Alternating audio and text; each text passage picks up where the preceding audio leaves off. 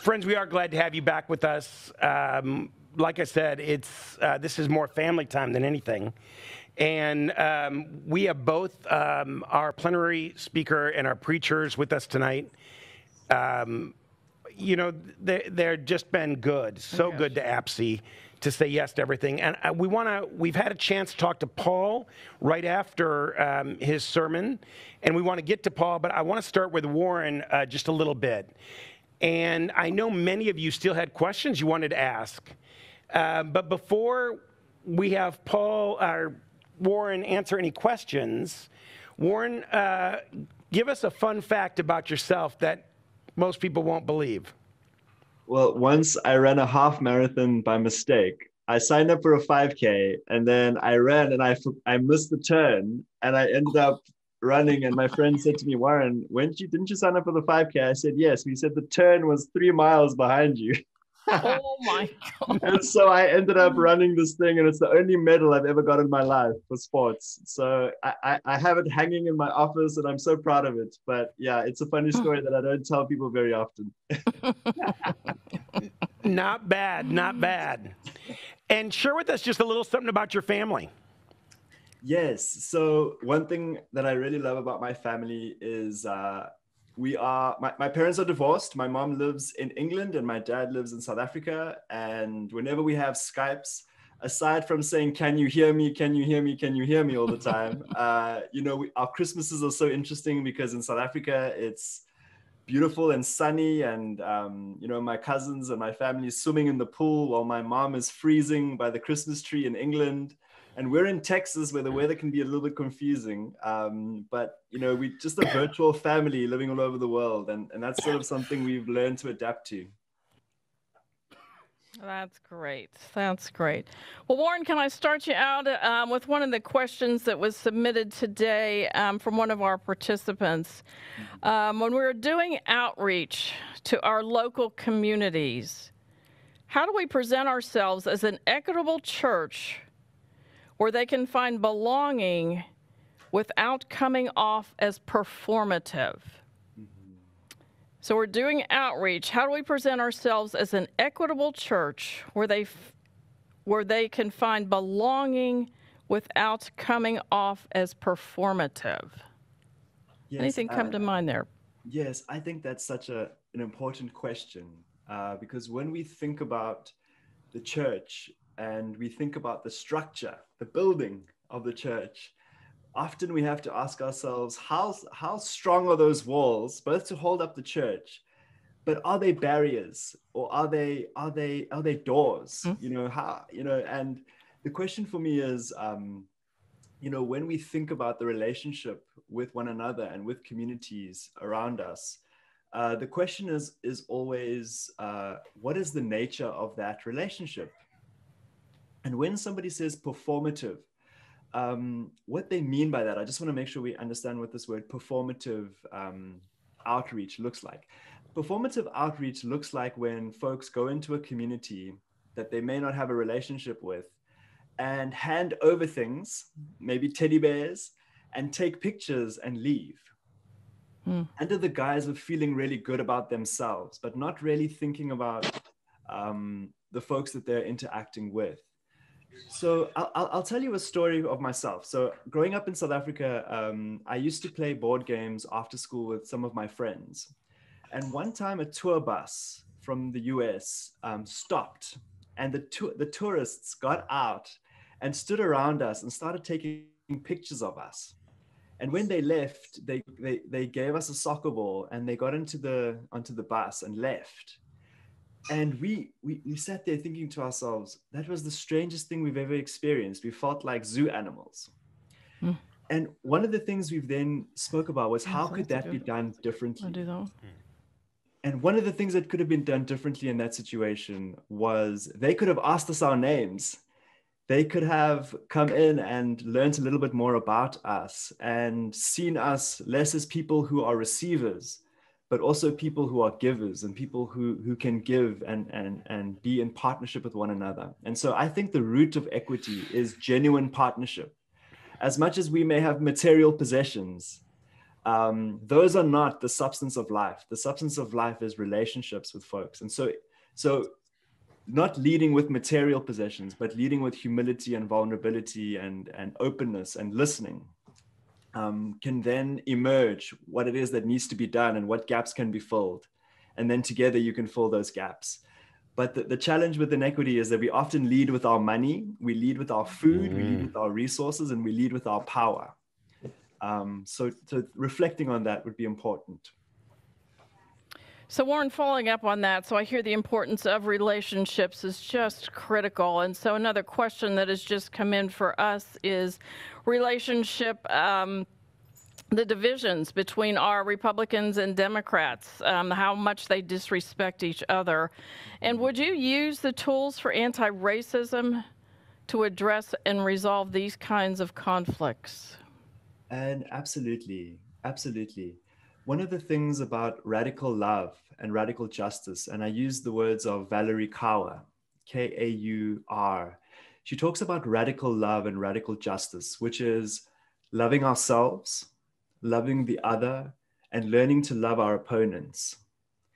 And unless we can find ways to genuinely live and love one another, the divides will be deepened. And I live in a country in which divides were so deep that a whole system of government was created that dehumanized people. And so the implications of these divisions are actually incredibly important. And I truly believe that the tools that we have are one thing, but it's the heart and it's the courage and it's the energy of groups such as this, and that I think will sustain those difficult moments, those difficult conversations. This work is hard. This work is incredibly tough.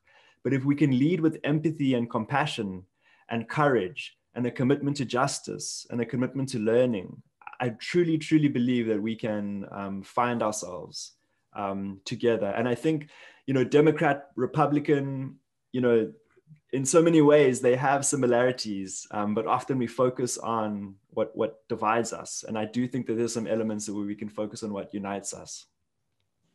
Beautiful. Another question that we're seeing, and I want to throw this to both of you. We come from churches who want to include everybody no matter what. And it creates a situation where it's very hard for many to say anything other than what is very neutral. What would you say to churches who find the most important thing walking in that balance, making sure everything is neutral? Tom, is there somebody else that we can share that question with? I'd love to reflect, but I'd love to open up space for anyone else on that. Yeah, that'd be fabulous.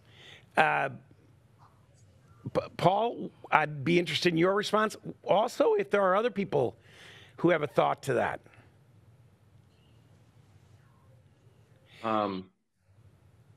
Yeah, that's an important question. I think just speaking out of my own experience, I'm very much a people pleaser.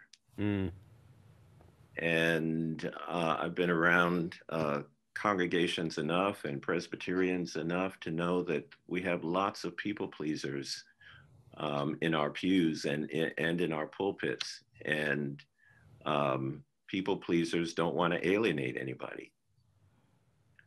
But that's not necessarily, that's not actually the way of Christ. I've been, every year during Black History Month, I read Martin Luther King's letter from Birmingham jail. And there's a line in that letter in which Dr. King says, we prefer, this isn't the exact language, but we prefer a negative, shoot, I wish I had it, but Unjust peace. Yeah, we prefer sort of a conflict that is below the surface rather than do the difficult work that goes with establishing peace. And that's very much what happens in the church.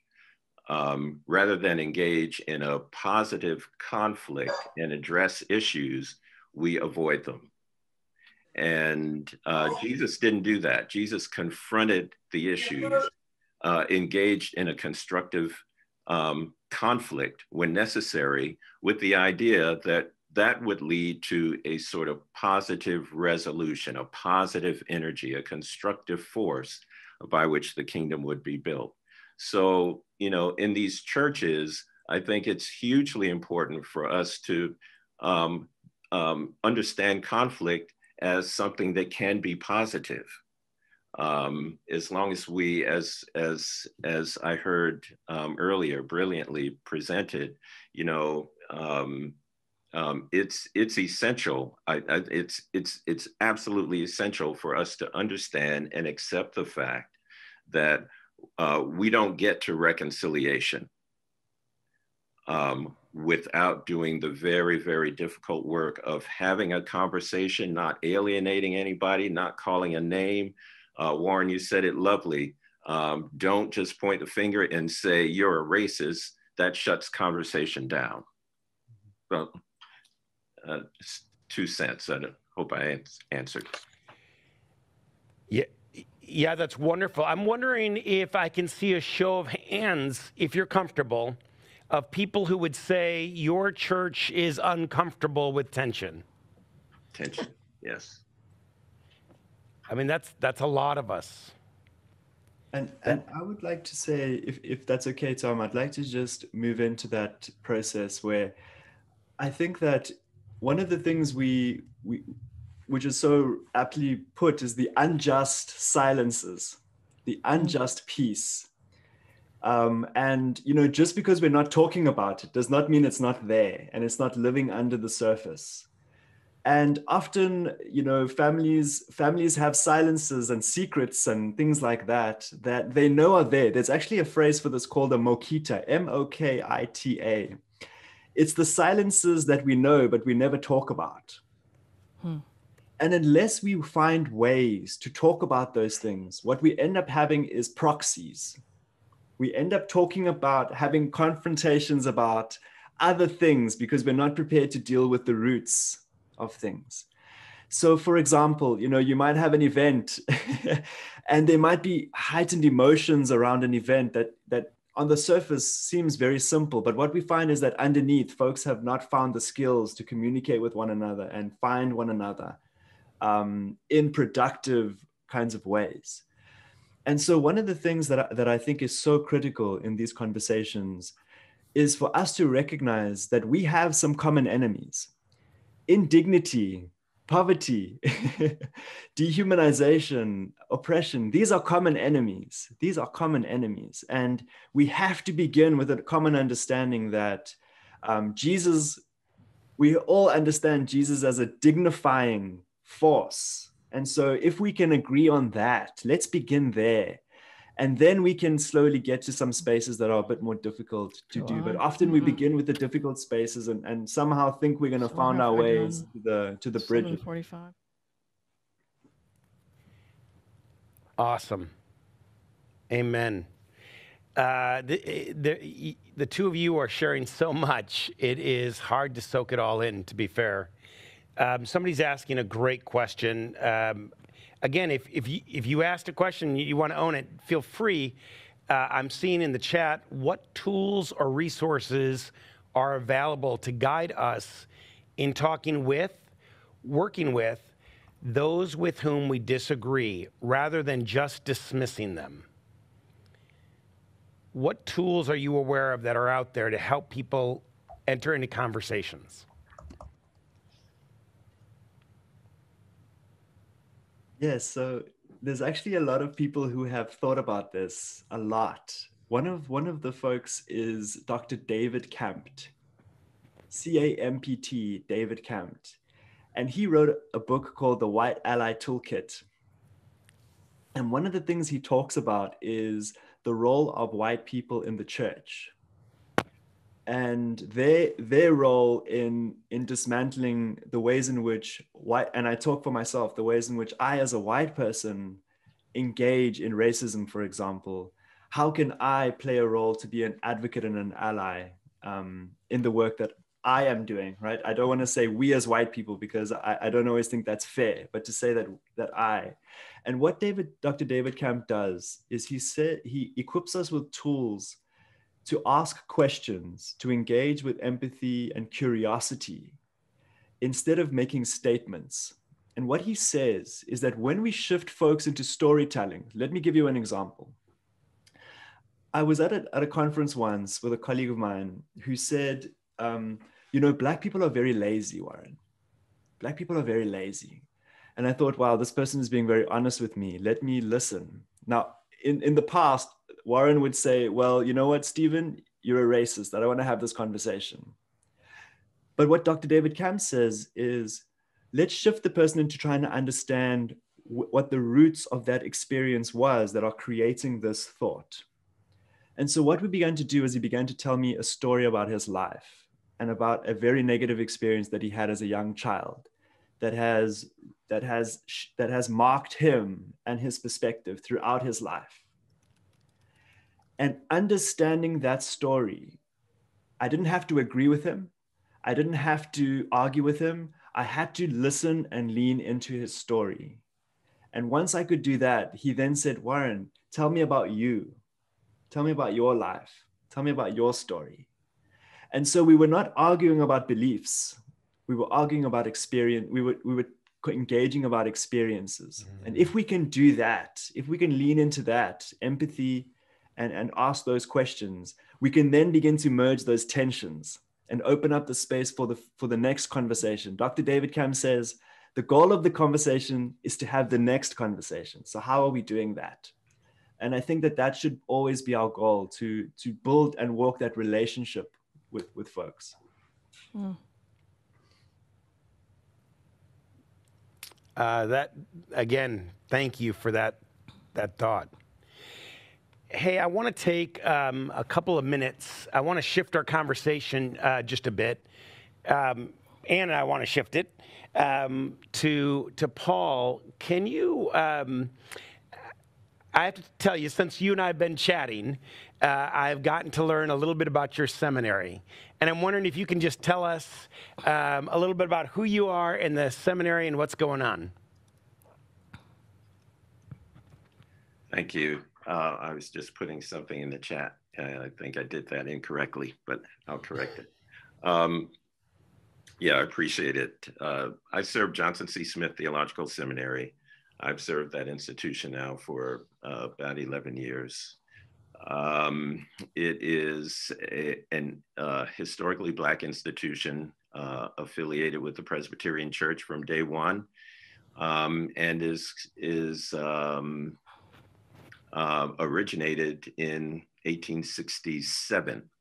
So guess we're, I can't do my math right now, but we're old and really exceedingly important as I see it. And I do have my biases, being a product of that institution and now serving it. I have my biases. It is an institution that for most of its service to the church has gone about theological education in a very traditional way. But in 2014, we decided to make some pretty radical shifts because higher education has changed. The cost of education have escalated dramatically. Church dynamics have changed, and the leadership needs, the educational needs of the church have shifted as well. And so Johnson C. Smith Seminary decided to adapt. And we, for all intents and purposes, shut down or left a campus and became a cyber institution. And so we deliver theological education in a way that's very cost effective and is geared toward equipping servants ordained servants and non-ordained servants in various tools that enhance, improve, develop, cultivate leadership. And we're really excited about the model. And we've also, in these 7 years, we have drilled down on what it means to deliver justice-oriented theological education. And in 2020, we engaged in a partnership with the Presbyterian Mission Agency to build a curriculum to accompany the Matthew 25 vision. And that has gone exceedingly well. We're really proud of that relationship and the work that's being done. I'm looking forward to how it unfolds in 2021. So Paul, I'm going to push you a little bit more on the Matthew 25, because I think that's something that a lot of our churches are interested in right now. And so can you tell us just a little bit more if my congregation wanted to take advantage or get involved with what Johnson C. Smith is doing with that initiative? Yes, so just a little more background about the Matthew 25 piece. We conducted 3 pilot courses last year, at the end of last year. 3 4-week pilot courses, and we did all of it on Zoom in real time. We gathered people together every Monday night for the duration of the particular course. And we provided them with a Bible study and a presentation from a subject matter expert, and then some small group time.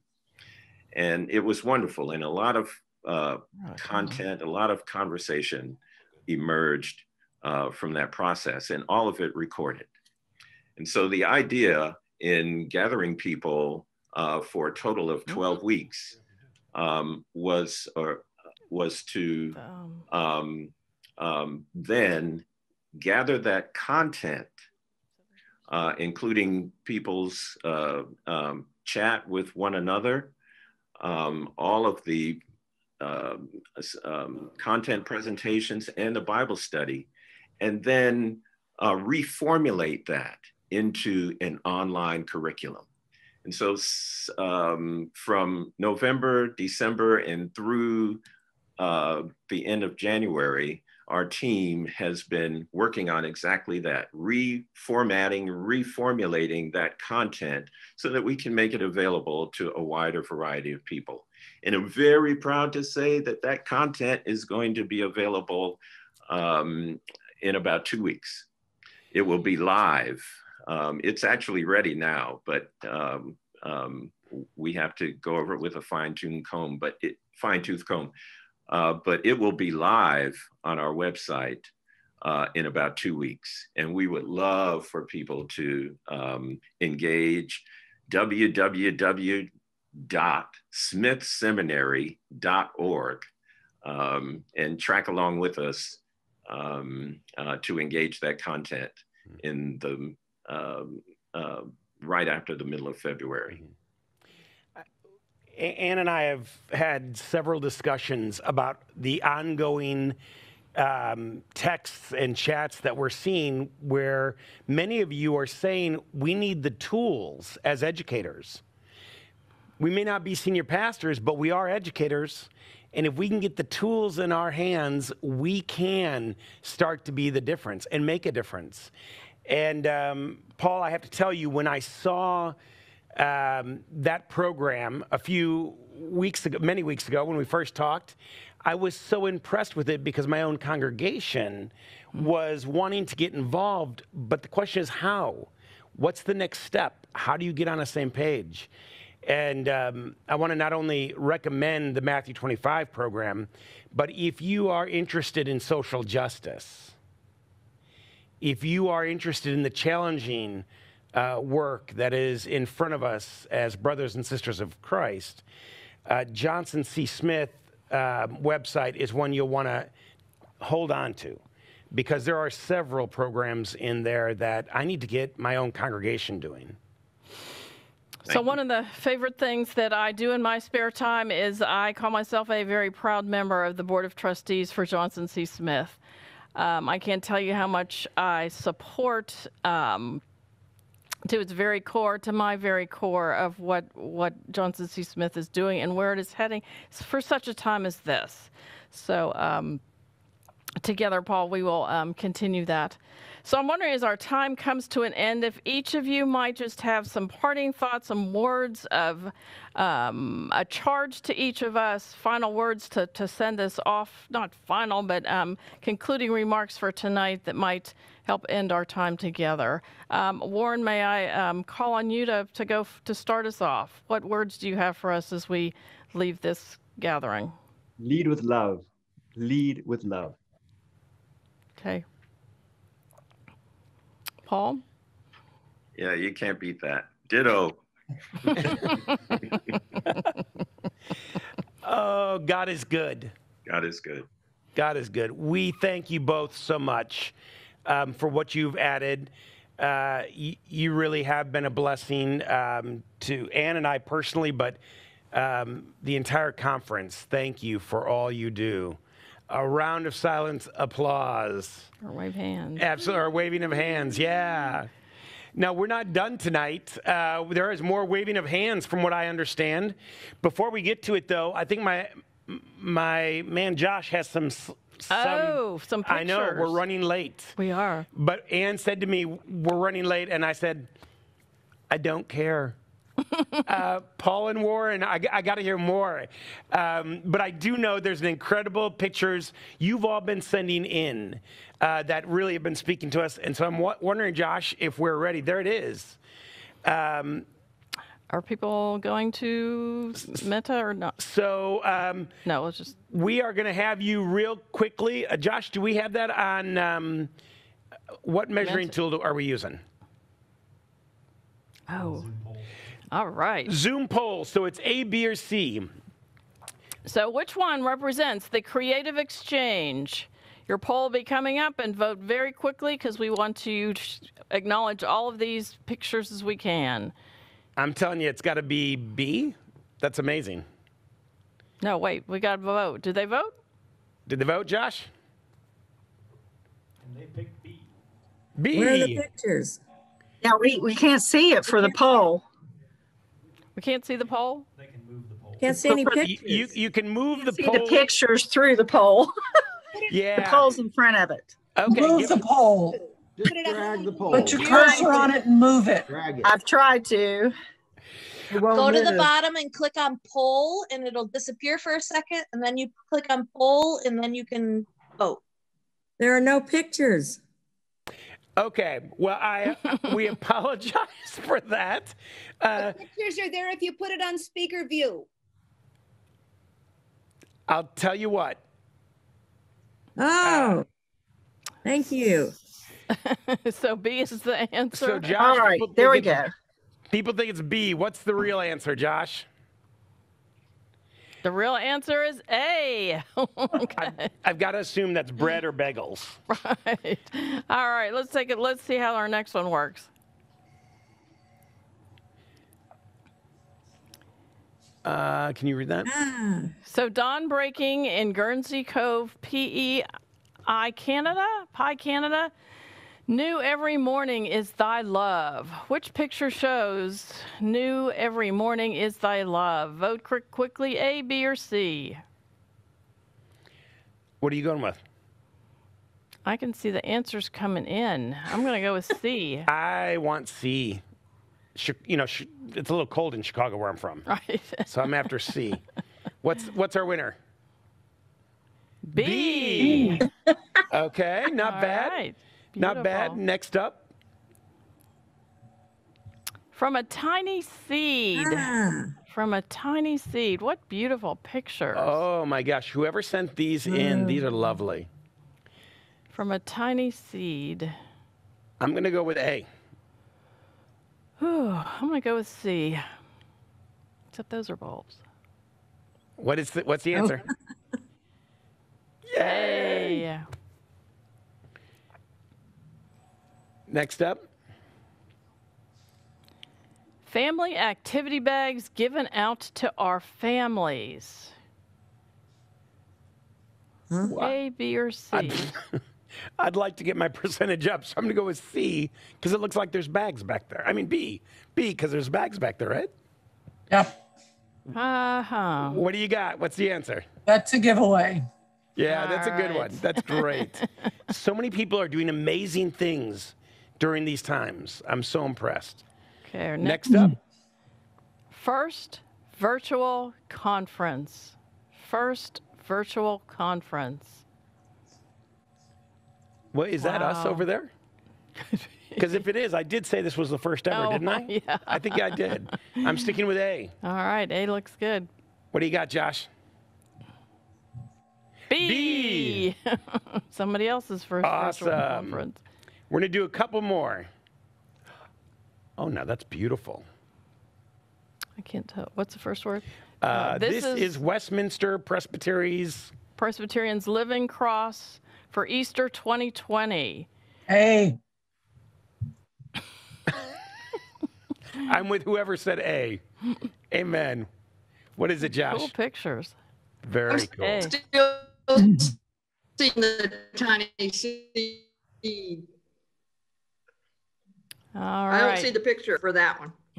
Weaving a new chair seat. Weaving a new chair seat. A, B, or C? I think I'd go with A too. I would too. What we have for an answer on that one, Josh? So, A. Perfect. All right. And here is our last slide for the night. Darkness to light epiphany. A drive up, walk, worship. Darkness to light I epiphany. think it's all the- B. I'm going with B. I'm going to go with C. What do we got, Josh? B. Yay! All right. I should have made that worth Bucky's costume. These are Thank you, such Josh, for that great game. pictures. It is really awesome.